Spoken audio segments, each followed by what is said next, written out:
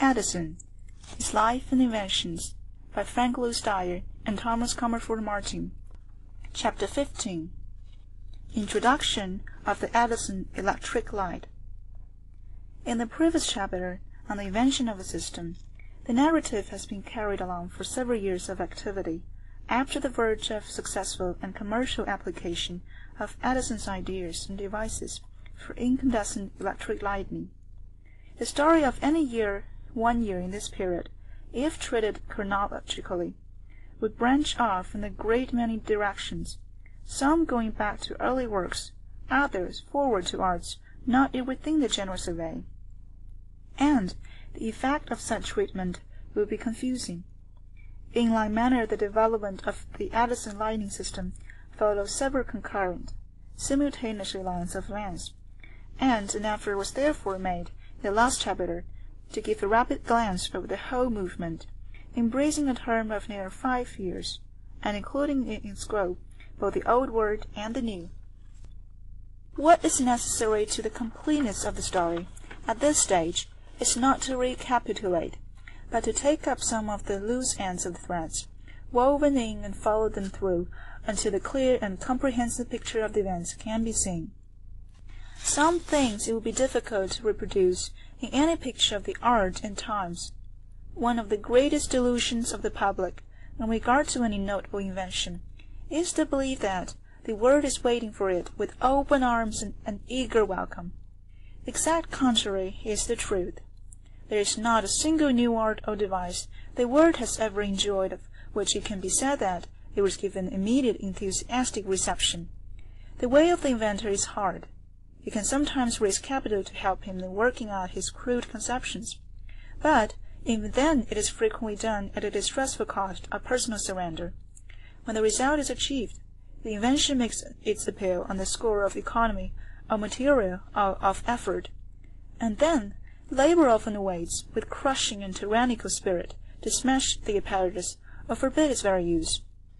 Where both capital and labor agree that the object is worthy of encouragement, there is the superior indifference of the public to overcome, and the stubborn resistance of the pre-existing devices to combat. The years of hardship and struggle are thus prolonged, the chagrin, poverty, and neglect too frequently embitters the inventor's scanty bread, and one great spirit after another has succumbed to the defeat beyond which lay the procrastinated triumph, so dearly earned. Even in America, where the adoption of improvements and innovations is regarded as so prompt and sure, and where the huge toils of the patent office and the court bear witness to the ceaseless efforts of the inventor, it is impossible to deny that the sad truth that, unconsciously, society discourages invention rather than invites it.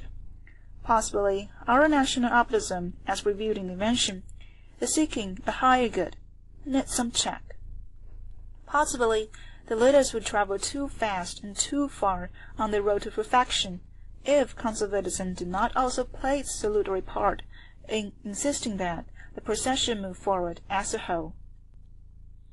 Edison and his electric light were happily more fortunate than other men and inventions in the relative cordiality of the reception given them. The merit was too obvious to remain unrecognized. Nevertheless, it was through intense hostility and opposition that the young art made its way, pushed forward by Edison's strong personality, and by his unbounded, unwavering faith in the ultimate success of his system. It may seem strange that great effort was required to introduce a light so manifestly inconvenient, safe, agreeable, and advantageous, but the facts are a matter of record, and today the recollection of some of the episodes brings a fierce glitter into the eye, and keen indignation into the voice of the man who has come so victoriously through the door. It was not a fact at any time that the public was opposed to the idea of the electric light. On the contrary, the conditions for its acceptance had been ripening fast. Yet, the very vogue of the electric art light made harder the arrival of the incandescent. As a new illuminant for the streets, the art became familiar, either as a direct substitute for the low gas lamp along the sidewalk curb, or as a novel form of moonlight raised in groups at the top of lofty towers, often 150 feet high. Some of these lights were already in use for large indoor spaces, although the size of the unit, the deadly pressure of the current, and the sputtering sparks from the carbons made them highly objectionable for such purposes. A number of parent arc lighting companies were in existence, and a great many local companies had been called into being under franchise for commercial business, and to execute regular city contracts for the street lighting. In this manner, a good deal of capital and the energies of many prominent men in politics and business have been rallied distinctively to support of arc lighting. Under the inventive leaderships of such brilliant men as Bruce, Thomson, Weston, and Van de Poel, there were scores of others. The industry had made considerable progress, and the art has been firmly established. Here lurked, however, very rigorous elements of opposition, for Edison predicted from the start the superiority of the small electric unit of light, and devoted himself exclusively to its perfection and introduction. It can be readily seen that this situation made it all the more difficult for Edison's system to secure the large sums of money needed for its exploitation, and to obtain new franchises of city ordinance as a public utility.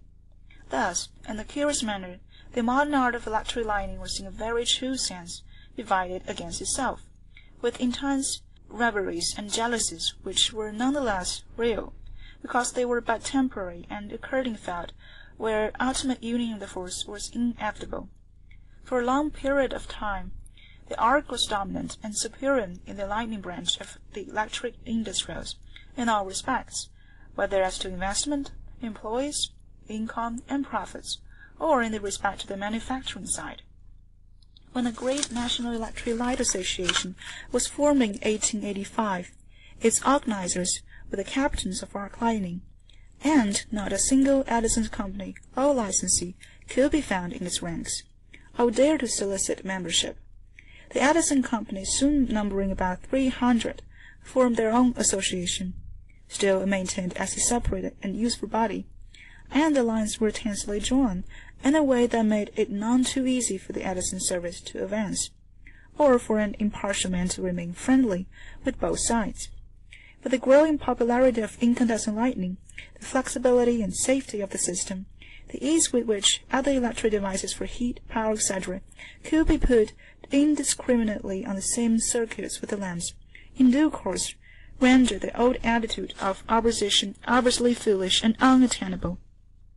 The United States Census Office statistics of 1902 show that the income from incandescent lighting by central stations had by that time become over 52% of the total, while that from arc lighting was less than 29%, and electric power surfaced due to the ease with which models could be introduced on incandescent circuits, brought in 15% more.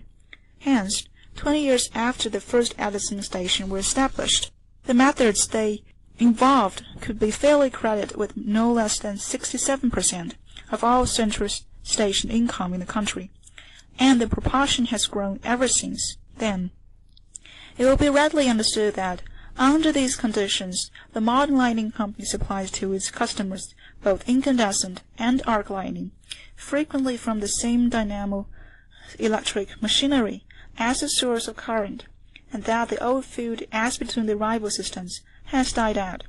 In fact, for some years past, the presidents of the National Electric Light Association have been chosen almost exclusively from among the managers of the great Edison lighting companies in the leading cities. The other strong opposition to the incandescent light came from the gas industry. There also the most bitter feeling was shown. The gas manager did not like arc light, but it interfered only with his street service, which was not his largest source of income by any means. What did arouse his ire and indignation was to find this new opponent, the little incandescent lamp, pushing boldly into the field of interior lighting, claiming it on a great variety of grounds of superiority, and calmly ignoring the question of price because it was so much better. Newspaper records and the pages of the technical papers of the day show to what extent prejudice and passion were stirred up, and the astounding degree to which the opposition to the new light was carried. Here again was given the most convincing demonstration of the truth that such an addition to the resources of mankind always carries with it unsuspected benefits, even for its enemies. In two distinct directions, the gas art was immediately helped by Edison's work. The competition was almost salutary in the stimulus it gave to improvements in processes for making, distributing, and using gas, so that while vast economies have been effected at the gasworks, the customers has had infinitely better light for less money. In the second place, the coming of the incandescent light raised the standard of illumination in such a manner that more gas than ever was wanted in order to satisfy the popular demand for brightness and brilliancy, both indoors and on the street. The result of the operation of these two forces acting upon it, wholly from without, and from a rival it was desired to crush, has been to increase enormously the production and use of the gas in the last 25 years. It is true that the income of the Central Station is now over $300 million a year, and that isolated plant lighting represents also a large amount of diverted business. But, just as shown, it would obviously be unfair to regard all this as a loss from the standpoint of gas. It is, in a great measure, due to new sources of income developed by electricity for itself. A retrospective survey shows that, had the men in control of the American gas lighting art in 1880 been sufficiently far-sighted, and had they not taken a broader view of the situation, they might easily have remained dominant in the whole field of artificial lighting, by securing the ownership of the patents and devices of the new industry. Apparently, not a single step of that kind was undertaken. No probably was there a gas manager who would have agreed with Edison in the opinion written down by him at the time in Little Notebook number 184, that gas products were having conferred on them an enhanced earning capacity. It was doubtless fortunate and providential for the electric lighting art that, in its state of immature development, it did not fall into hands of men who were opposed to its growth, and would not have sought its technical perfection. It was allowed to carve out its own career, and thus escaped the fate that is supposed to have attended other great inventions, of being bought up merely for purposes of suppression. There is a vague popular notion that these happens to the public lawyers, but the truth is that no discovery of any real value is ever entirely lost.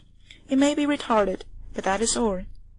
In the case of the gas companies and the incandescent light, many of them to whom it was in the early days as great an irritant as a red flag to a bow, emulated the performance of that animal, and spent a great deal of money and energy in billowing and throwing up dirt in the effort to destroy the hated enemy.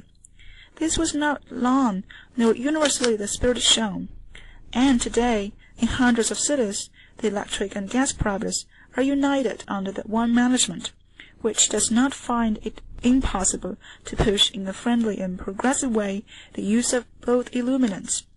The most conspicuous example of this identity of interest is given in New York itself.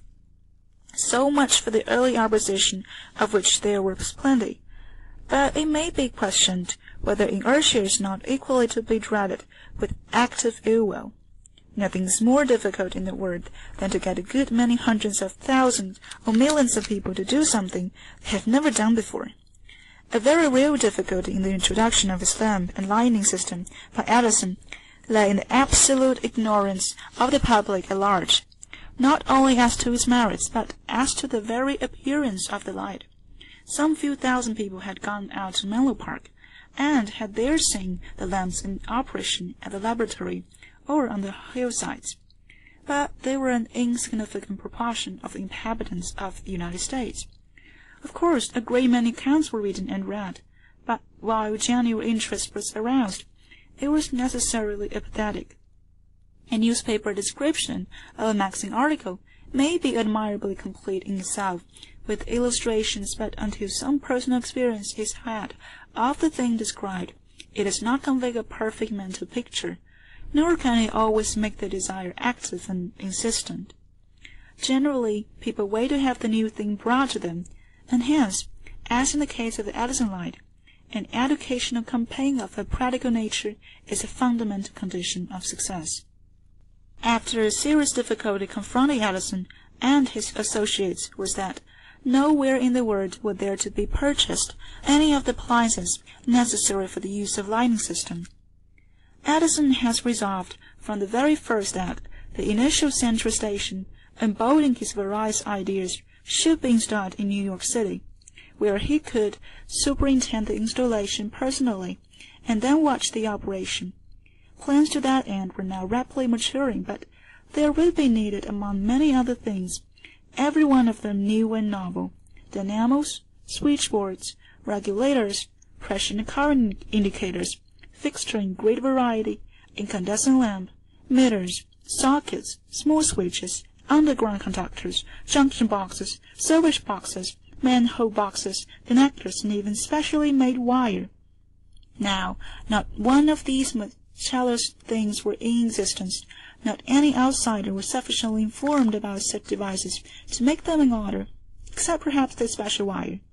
Edison therefore started, first of all, a lamp factory in one of the buildings in Menlo Park, equipped it with novel machinery and apparatus, and began to instruct men, boys and girls, as they could be enlisted, in the absolutely new art, putting Mr. Upton in charge.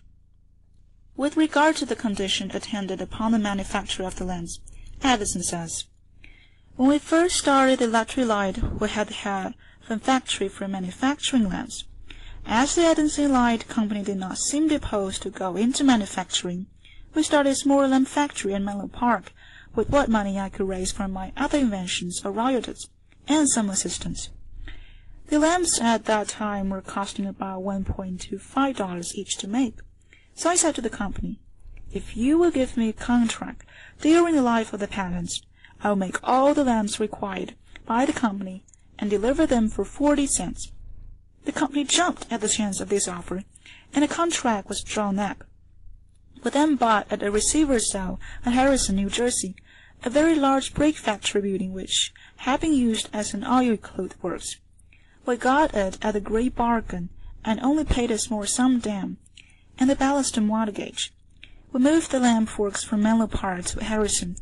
The first year, lamps cost us about $1.10 each. We sold them for 40 cents, but there were only about 20 or 30,000 of them. The next year, they cost us about 70 cents, and we sold them for 40 cents. There were a good many, and we lost more money the second year than in the first. The third year, I succeeded in getting our machinery and in changing processes until it got down so that it cost somewhere around 50 cents. I still sold them for 40 cents and lost more money that year than any other because the sales were increasingly rapidly. The fourth year, I got it down to 37 cents, and I made all the money up in 1 year that I had lost previously. I finally got it down to 22 cents and sold them for 40 cents, and they were made by the million. Whereupon the Wall Street people thought it was a very lucrative business, so they concluded that they would like to have it, and bought us out. One of the incidents which caused a very great cheapening was that, when we started, one of the important processes had to be done by experts.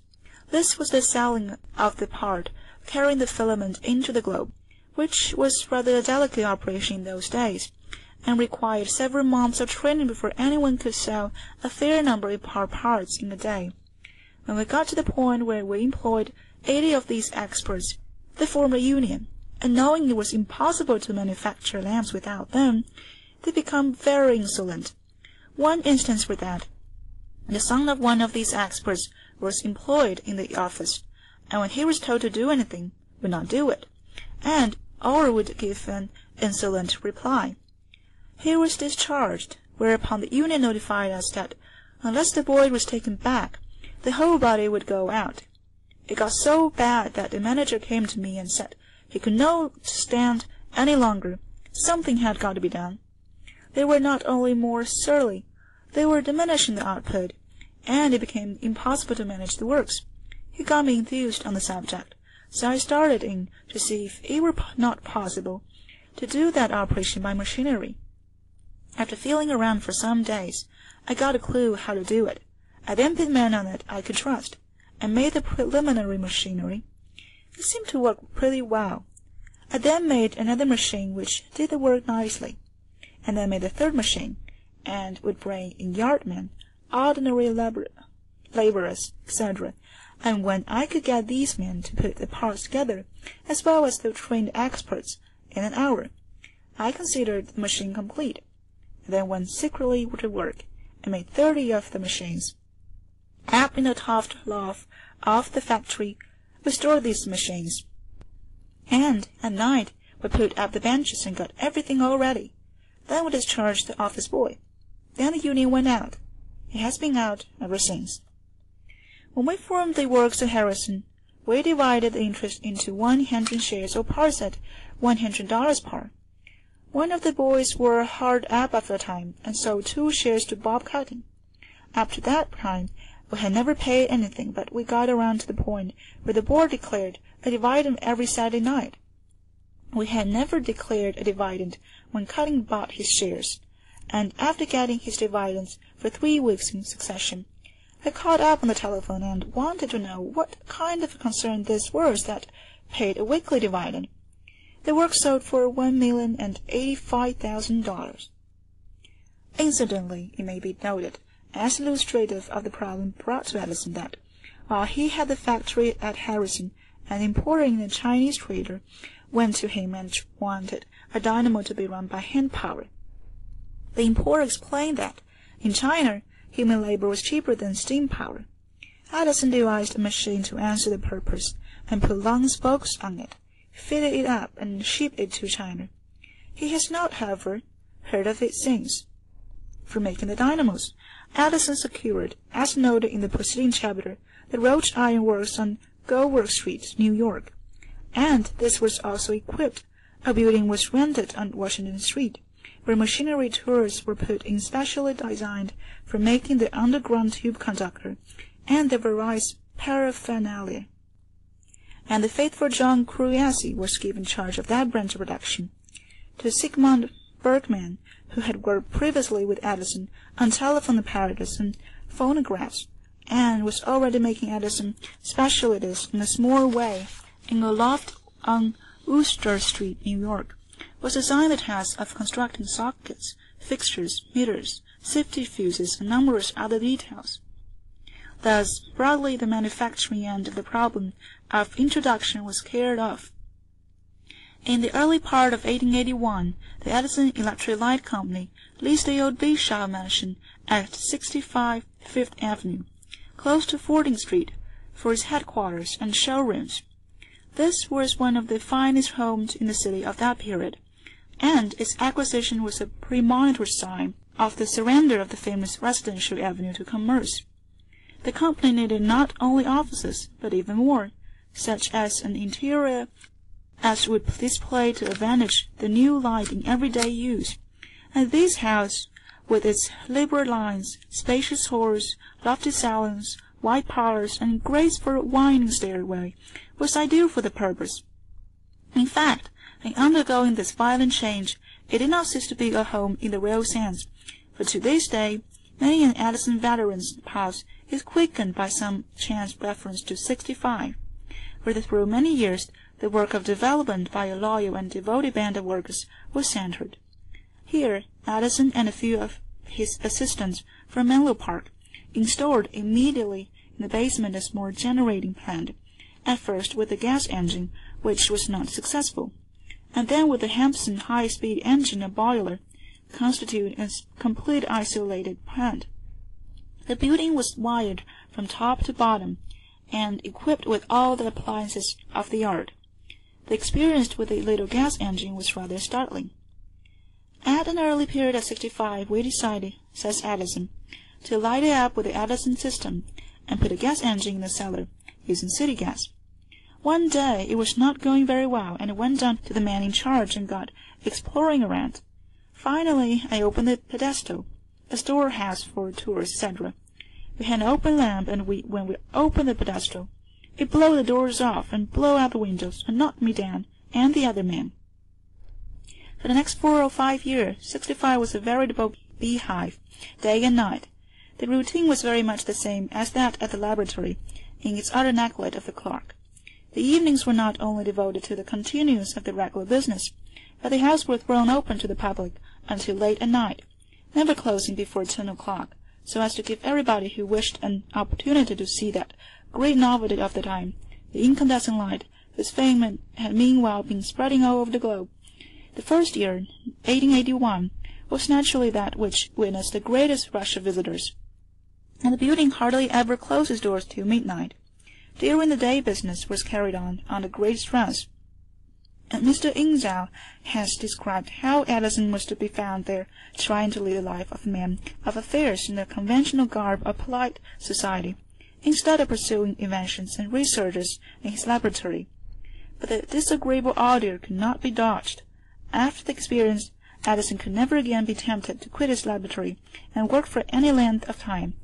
But in this instance, there were some advantages attached to the sacrifice, for the crowds of lion hunters and people seeking business arrangements would only have gone out to Menlo Park, while, on the other hand, the great plans of light in New York demanded very close personal attention on the spot. As it was, not only Edison but all the company's directors, officers, and employees were kept busy exhibiting and explaining light. To the public of that day, when the highest known form of the house illuminant was gas, the incandescent lamp, with its ability to burn in any precision, its lack of heat so that you can put your hand on the brilliant glass globe, the absence of any vitiating effect on the atmosphere, the obvious safety from fire, the curious fact that you needed no matches to light it, and that it was under absolute control from a distance. These and many other features came as a distinct revelation and marvel, while promising so much additional comfort, convenience, and beauty in the house, that inspection was almost invariably followed by request for installation. The camaraderie that existed at this time was very democratic, for all were workers in a common cause. All were enthusiastic believers in the doctrine they proclaimed, and hoped to profit by the opening up of the new art. Often at night, in the small hours, all would adjourn for refreshments to a famous resort nearby, and to discuss the events of the today and tomorrow, full of instant excitement. The easy relationship of the time is neatly sketched by Edison in humorous complaint as to his inability to keep his own secrets. When at 65, I used to have in my desk a box of cigarettes. I would go to the box 4 or 5 times a day to get a cigarette, but after it got circulated about the building, everybody would come to get my cigarettes, so the box would only last about a day and a half. I was telling a gentleman one day that I could not keep a secret. Even if I locked them up in my desk, they would break it open. He suggested to me that he had a friend over on 8th Avenue who made a superior grade of cigarettes, and who would show them a trick. He said that he would have some of them made up with hair and old paper, and I could put them in without a word and see the result. I thought no more about the matter. He came in 2 or 3 months after and said, "How did that cigarette business work?" I didn't remember anything about it, and coming to investigate, it appeared that the box of cigarettes had been delivered and had been put in my desk, and I had smoked them all. I was too busy on other things to notice. It was not uncommon sight to see in the parlors in the evening of John Pierre Morgan, Norman Crane, Grossman P. Laurie, Henry Wheeler, Robert L. Cotton, Edward D. Adams, J. Hood Wright, E. G. Fabry, Armand Galloway, and other men prominent in the city life, many of them stockholders and directors, all interested in doing this educational work. Thousands of persons thus came, bankers, brokers, lawyers, editors, and reporters, prominent businessmen, electricians, insurance experts, under whose searching and intelligent inquiries the fact was elicited, and general admiration was soon won for the system, which in advance had solved so many new problems. Edison himself was in universal request, and the subject of much adulation, but altogether too busy and modest to be spoiled by it. Once in a while he felt in his duty to go over the ground with scientific visitors, many of whom were formed abroad, and discuss questions which were not simply those of technique, but related to newer phenomena, such as the action of carbon, the nature and effect of high vacuum, the principles of electrical subdivision, the value of insulation, and many others which, unfortunate to say, remain as esoteric now as they were then, even fruitful themes of controversy. Speaking of those days of nights, Edison says, "Years ago, one of the great violinists was Ramani. After his performances were over, he used to come down to 65 and talk economics, philosophy, moral science, and everything else. He was highly educated and had a great mental capacity. He would talk with me, but I never asked him to bring his violin. One night he came with his violin, about 12 o'clock.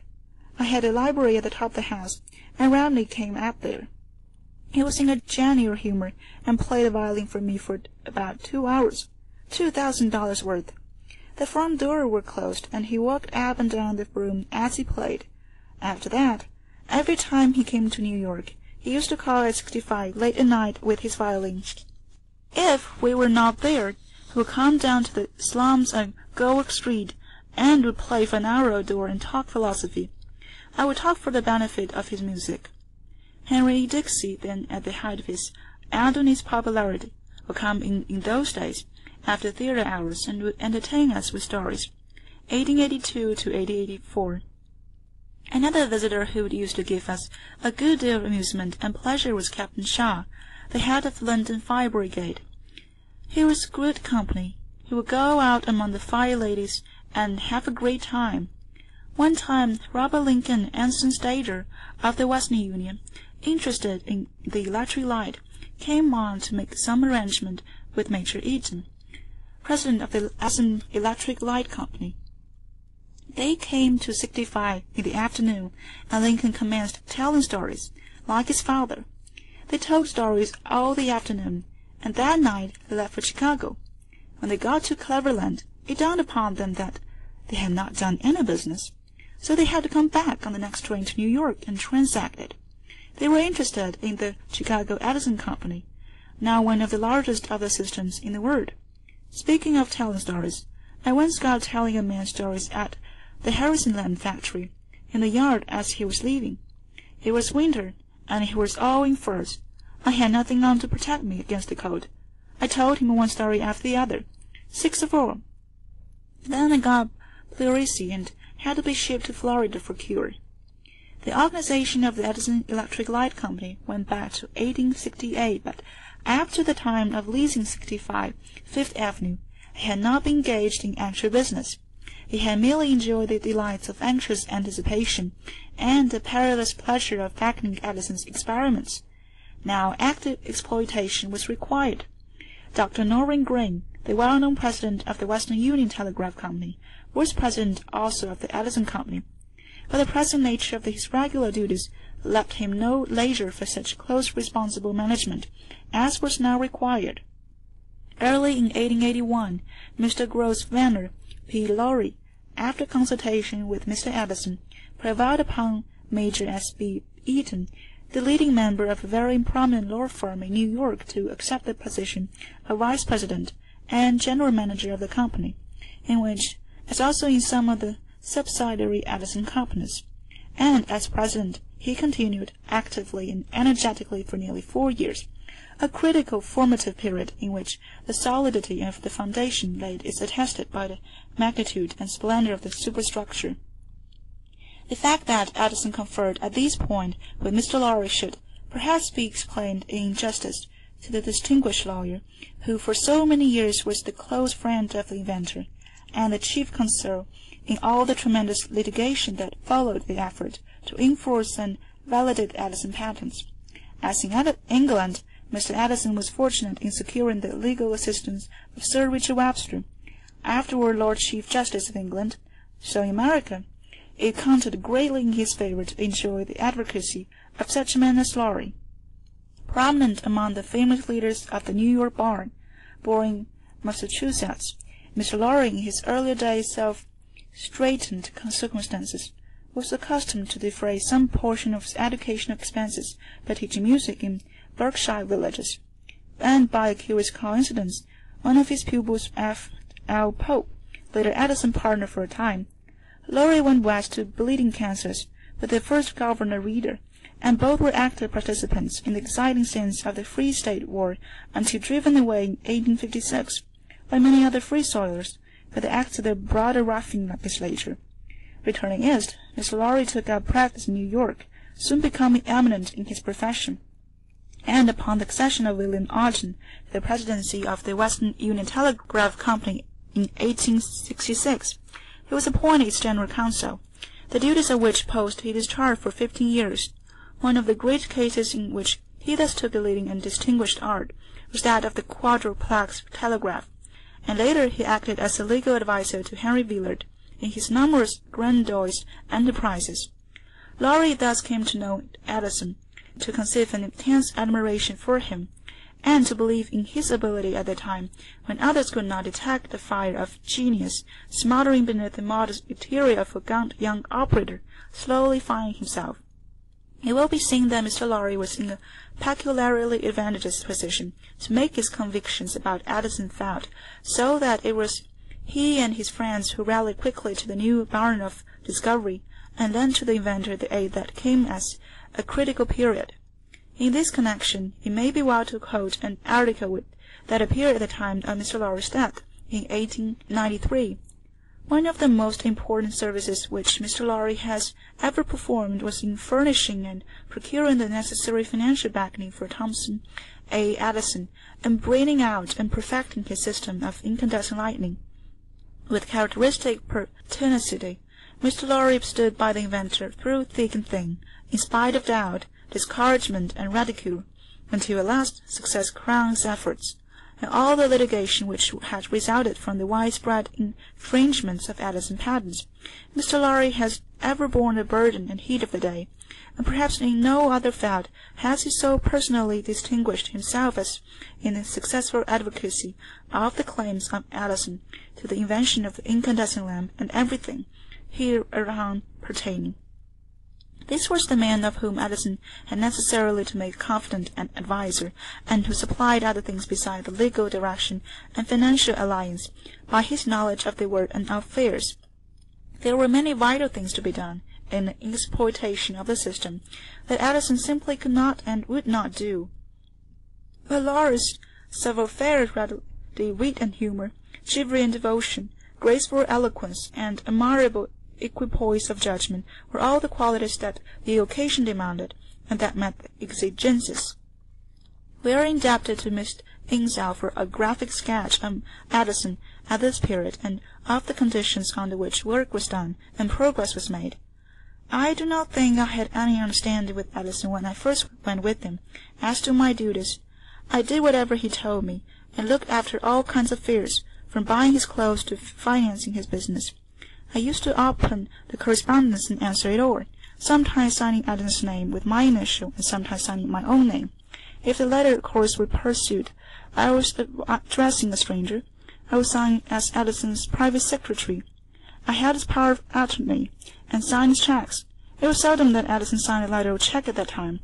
If he wanted personally to send a communication to anybody, if it was one of his close associates, it would probably be a pencil memo signed Edison. I was a shorthand writer.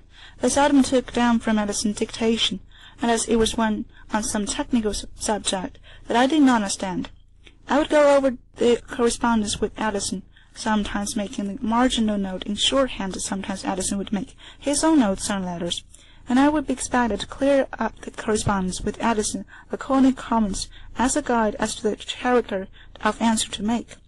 It was a very common thing for Edison to write the words yes or no, and this would be all I had on which to base my answer. Edison marginalized documents extensively.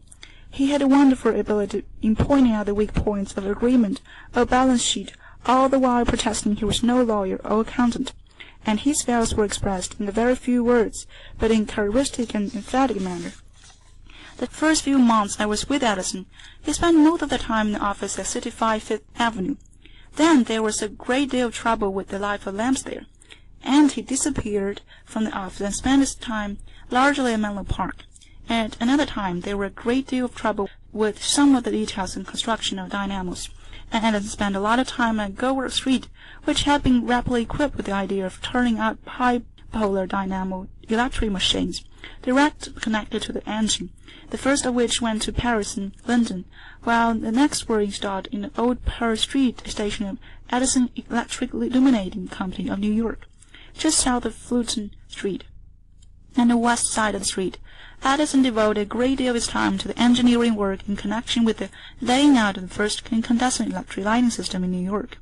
Apparently at that time, between the end of 1881 and spring of 1882, the most serious work was the manufacture and installation of underground conductors in this territory. These conductors were manufactured by Electric Tube Company, which Edison controlled in the shop at 65 Washington Street, run by John Curiazzi. Half-round copper conductors were used, kept in place relatively to each other, and in the tube, first of all by a heavy piece of cardboard, and later on by a rope, and then put in a 20-foot iron pipe, and a combination of acetone and linseed oil was forced into the pipe for insulation. I remember as a coincidence that the building was only 20 feet wide. These lengths of conductors were 20 feet 6 inches long, as the half-round coppers extended 3 inches beyond the drag ends of the length of the pipe. And in one of the operations we used to take the length of tubing out of the window in order to turn it around. I was elected secretary of the Electric Tube Company, and was expected to look after its finances. And it was in this position that my long intimacy with John Curiazzi started. At this juncture, a large part of the correspondence referred very naturally to electric lighting, embodying requests for all kinds of information, catalogs, prices, terms, etc., and all these letters were turned over to the lighting company by Edison for attention. The company was soon swamped with the proposition for sale of territorial rights and with other negotiations, and some of these were accompanied by the offer of very large sums of money. It was the beginning of the electric light forward, which soon rose to sensational heights. Had the company accepted this cash offer from various localities, it could have gathered several millions of dollars at once in its treasury, but this was not at all in accord with Mr. Edison's idea, which was to prove by actual experience the commercial value of the system, and then to license a central station commerce in large cities and towns.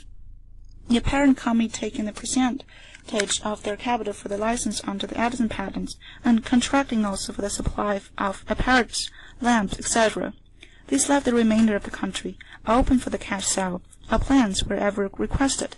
His counsels prevailed, and the wisdom of the policy adopted was seen in the swift establishment of Edison companies in centers of population both great and small, whose business has ever been a constant and growing source of income for the parent manufacturing interest. From first to last, Edison has been an exponent and advocate of the central station idea of distribution, now so familiar to the public mind, but still very far from being carried out to its logical conclusions. In this instance, demands for isolated plans for lighting factories, mills, mines, hotels, etc., began to pour in, and something had to be done with them. This was a class of plant which the inquirers desired to purchase outright and operate themselves, usually because of remoteness for any possible source of general supply for Concord. It had not been Edison's intention to cater to this class of customer until his broad central station plan had been worked out, and he has also discouraged this isolated plant within the limits of urban circuits. But these demands were so insistent it could not be denied, and it was deemed desirable to comply with it at once, especially as it was seen that the steady cure for supplies and renewals would benefit the new Edison manufacturing plants. After a very short trial, it was found necessary to create a separate organization for this branch of the industry, leaving the Edison Electric Light Company to continue under the original plan of operation as a parent, patent holding and licensing company.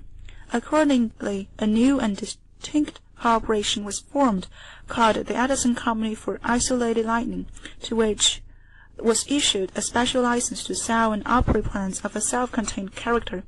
As a matter of fact, such work began in advance of almost every other kind. A small plant using the paper carbon filament lamps were furnished by Edison at the earnest solicitation of Mr. Henry Willard for the steamship Columbia in 1879, and it is amusing to note that Mr. Upton carried the lamps himself to the ship, very tenderly and jealously, like fresh eggs. A market garden basket. The installation was almost successful. Another pioneer plant was that equipped and started in January 1881 for Hinds and Ketchum, a new firm of lithographers and color printers, who had previously been able to work only by day, owing to the difficulties in coloring printing by artificial light. A year later, they said, "It is the best substitute for daylight we have ever known, and almost as cheap." Mr. Edison himself described various instances in which the demands for isolated plants had to be met. One night at 65, he says, James Gordon Bennett came in. "We were very anxious to get into a printing establishment. I had caused a printer's composing case to be set up with the idea that if we could get editors and publishers in to see it, we should show them the advantages of the electric light. So ultimately, Mr. Bennett came, and after seeing the whole operation of everything, he ordered Mr. Holland, general manager of the Herald, to light the newspaper office up at once with electricity. Another instance of the same kind deals with the introduction of the light for purely social purposes. While at 65th Avenue, remarked Mr. Edison, I got to know Christian Hatter, then the largest decorator of the United States. He was a highly electoral man, and I loved to talk to him. He was always railing against the rich people for whom he did work, for their poor taste. One day Mr. W.H. Vanderbilt, who came to 65, saw the light and decided that he would have his new house lighted with it. This was one of the big box houses on Upper Fifth Avenue. He put the whole matter in the hands of his son-in-law, Mr. H. Mike Tombley. He was then in charge of the telephone department at the Western Union. Tombley closed the contract with us for a plant. Mr. Hurdle was doing the decoration, and it was extraordinarily fine. After a while, we got the engines and boilers and wires all done, and the lights in position before the house was quite finished, and thought we could have an exhibit of the light. About 8 o'clock in the evening, we lit it up, and it was very good. Mr. Vanderbilt and his wife and some of his daughters came in, and were there a few minutes when the fire occurred. The large picture gallery was lined with silk cloth, interwoven with fine metallic thread. In some manner 2 wires had got crossed with this tinsel, which became red hot, and then the whole mass was soon afire. I knew what was the matter, and ordered them to run down and shut off. It had not burst into flame, and died out immediately. Mr. Vanderbilt became hysterical and wanted to know where it came from. We told her we had the plant in the cellar, and then she learned we had a boiler there. She said she would not occupy the house. She would not leave over a boiler. We had to take the whole installation out.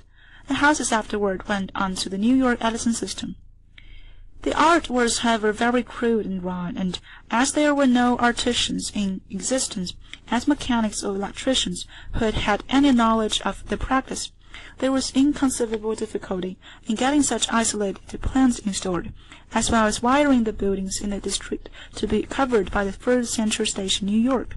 A night school was therefore founded at Fifth Avenue, and was put in charge of Mr. E. H. Johnson, fresh from his success in England. The most available men for the purpose were, of course, those who had been accustomed to wiring for the simpler electrical system then in vogue: telephones, district messengers' calls, burglar alarms, house annunciators, etc. And a number of these wire men were engaged and instructed patiently in the rudiments of the new arts by means of a blackboard and hour lessons.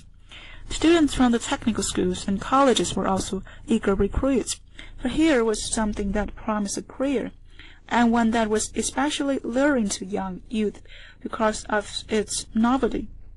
These beginners were also instructed in general engineering problems under the guidance of Mr. C. L. Clark, who was brought in from the Menlo Park laboratory to assume charge of the engineering part of the company's affairs.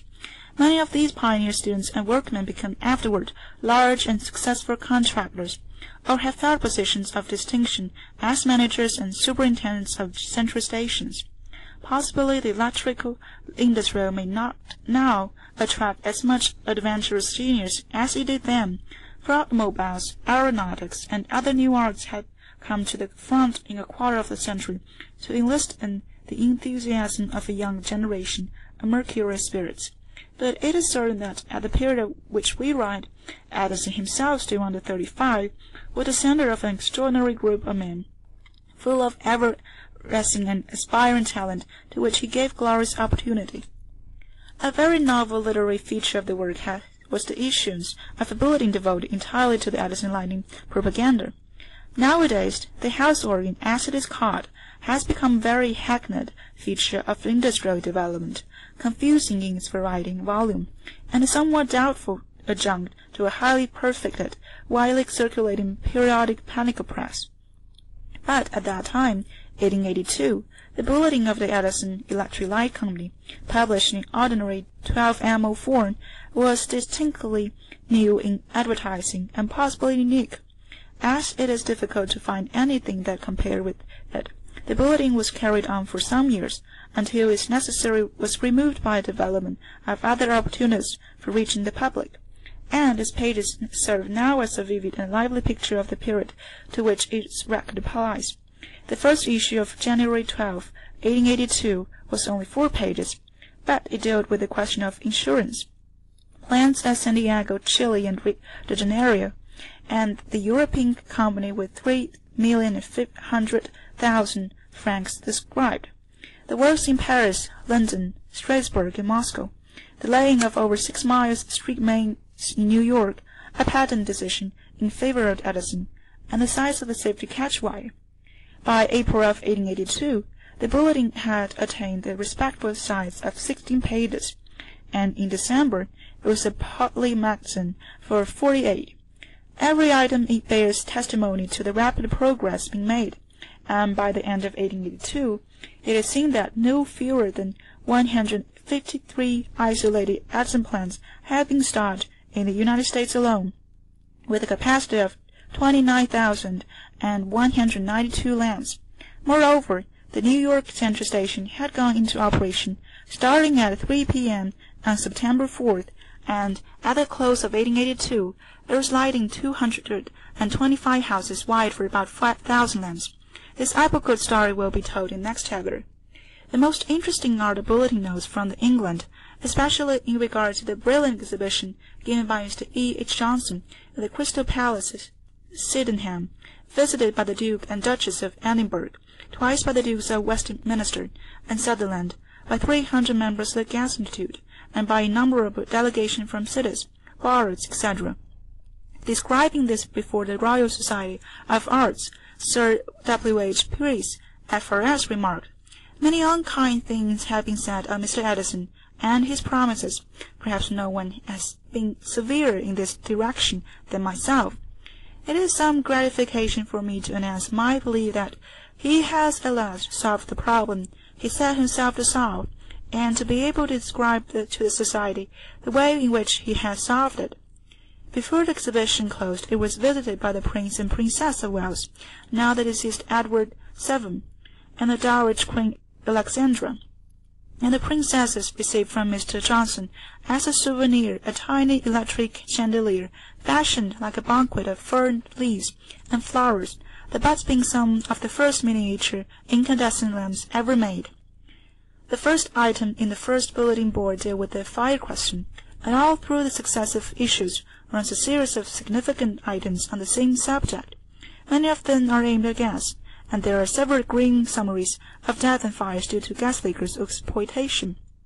A tendency existed at the time to assume that electricity was altogether safe, while its opponents, predicting their attacks on arc lighting casualties, insisted that it was most dangerous.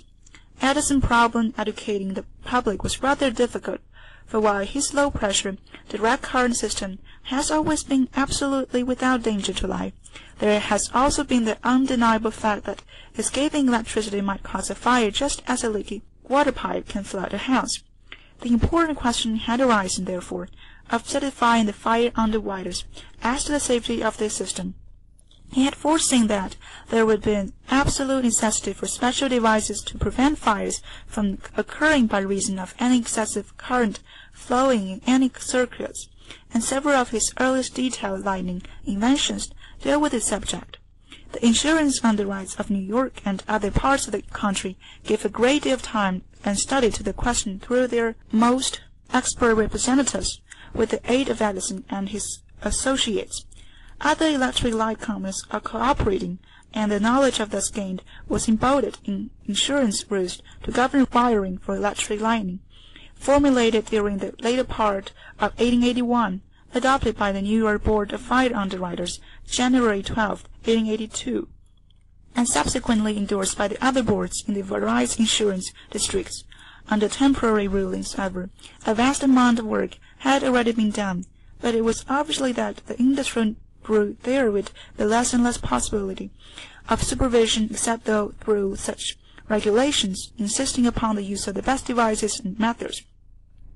Indeed, the direct superintendence soon became unnecessary, owing to the increasing knowledge and greater skill acquired by the installing staff, and this system of education was notably improved by many written by Mr. Edison himself. Copies of this brochure are as scarce today as first folio Shakespeare's, and common prices equal to those of the other American first editions. The little book is the only known incursion of its authors into literature, if we accept the brief articles he has written for technical papers and for the magazines. It contained what was at once a full, elaborate, and terse explanation of a complete isolated plant, with diagrams of various methods of connection and operation, and a carefully detailed description of every individual part, its function, its characteristics. The remarkable success of those early years was indeed only achieved by following up with the Chinese exactness the minute and intimate methods insisted upon by Edison as to the use of the apparatus and devices employed. It was a curious example of establishing standard practice, while changing with kaleidoscopic rapidity all the elements involved. He was true to ideal as to the polar star, but was incessantly making improvements in every direction. With an ironclasm that has often seemed ruthless and brutal, he did not hesitate to sacrifice older devices the moment a new one came in sight that embodied real advance in securing effective results. The process is periodic but costly. Nobody ever had a bigger scrap heap than Edison, but who dare proclaim the process intrinsically wasteful if the losses occur in the initial stages, and economies in all the later ones? With Edison in this introduction of his lighting system, the method was ruthless but not reckless. At an early stage of commercial development, a standardizing committee was formed, consisting of the heads of all the departments, and this body was instructed in the task of testing and criticizing all existing and proposed devices, as well as of considering the suggestions and complaints of workmen offered from time to time. This procedure was fruitful in two principal results: the education of the whole executive force in the technical details of the system, and a constant improvement in the quality of the Edison installations, both contributing to the rapid growth of the industry. For many years, Gower Street played an important part in Edison fairs, being the center of all his manufacture of heavy machinery. But it was not in a desirable neighborhood, and owing to the rapid growth of the business soon became disadvantageous for other reasons. Edison tells of his frequent visits to the shops at night with the escort of Jim Russell, a well-known detective who knew all the denizens of the places. We used to go out at night, a little low place, an old lighthouse, 8 feet wide and 20 feet long, where we got a lunch at 2 or 3 o'clock in the morning. It was the toughest kind of restaurant ever seen. For the clam chowder they used to sing 4 clams during the whole season, and the average number of flies per pie was 7. That was by actual count. As to the shops and the locality, the street was lined with rather old buildings and poor tenements. We had no much frontage. As our business increased enormously, our quarters became too small, so we saw the district tammy leader and asked him if we could not store castings and other things on the sidewalk. He gave us permission, told us to go ahead, and he would see it was all right. The only thing he required for this was that when the man was sent with a note from him asking us to give him a job, he has to be put on. We had a hand labor foreman, Big Jane, a very powerful Irishman, who could lift above half a ton. When one of the tammy aspirants appeared, he was told to go right to work at $1.5 per day. Next day he was told to lift a certain piece, and if the man could not lift, he was discharged. That made the tammy men all safe. Jim could pick the piece up easily. The other man could not, and so we let him out. Finally, the tamer-leader caught a hot, as we were running a big engine legs out on the sidewalk, and he was afraid that we were carrying it a little too far. The legs were worked right out in the street, and bolted through the windows for the shop. At last it became necessary to move from Gowork Street, and Mr. Edison gives a very interesting account of the incident in connection with the transfer of the plant to Schenectady, New York. After our works at Gowork Street got too small, we had labor troubles also. It seems I had rather socialistic strain in me, and I raised the pay of the workmen 25 cents an hour above the prevailing rates of wages. Whereupon Howe and Company, our new neighbors, complained at our doing this. I said I thought it was all right, but the men, having got a little more wages, thought they would try coercion and get a little more, as we were considered soft marks. Whereupon this struck at that time that was critical. However, we were short of money for payrolls, and we concluded it might not be so bad after all, and it would give us a couple of weeks to catch up. So when the workmen went out, they appointed a committee to meet us. But for 2 weeks they could not find us, so became somewhat more anxious than we were. Finally, they said they would like to go back. We said all right, and back they went. It was quite a novelty to the men not to be able to find us when they wanted to, and they didn't relish it at all. What with these troubles and lack of room, we decided to find a factory elsewhere, and decided to try the locomotive works at Schenectady. It seemed that the people there had had a falling out among themselves, and one of the directors had started opposition works, but before he had completed all the buildings and put in machinery, some compromise was made, and the works were for sale. We bought them very reasonably and moved everything there. These works were owned by me and my assistant until sold to Edison General Electric Company. At one time we employed several thousand men, and since then the work has been greatly expanded.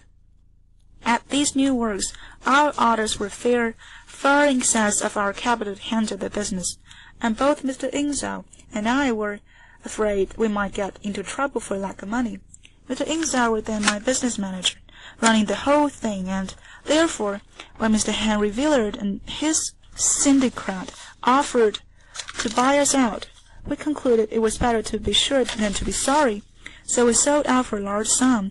Villard was a very aggressive man with big ideas, so I could never quite understand him. He had no sense of humor. I remember one time we were going out to the Hudson River boating to inspect the works, and with us was Mr. Henderson, our chief engineer, who was certainly the best raconteur of funny stories I ever known. We sat at the tail end of the boat, and he started in to tell funny stories. Villard could not see a single point, and scarcely laughed at all, and Henderson became so disconcerted he had to give it up. It was the same way with gold. In the early telegraph days, I remember going with him to see Mackay, and the Impecunious country editor. It was very funny, full of amusing and absurd situation, but God never smiled once. The formation of the Edison General Electric Company involved the consolidation of the immediate Edison manufacturing interest in electric light and power, with a capitalization of $12 million. Now a relatively modest sum, but in those days the amount was large, and the combination caused a great deal of newspaper comment as to such a coinage of brain power. Next step came with the creation of the great General Electric Company of today, a combination of the Edison, Thomson, and Bruce Lightning interest in the manufacture, which to this day maintains the ever-glowing plants at Harrison, Lane, Schenectady, and there employs from 20 to 25,000 people. End of chapter 15.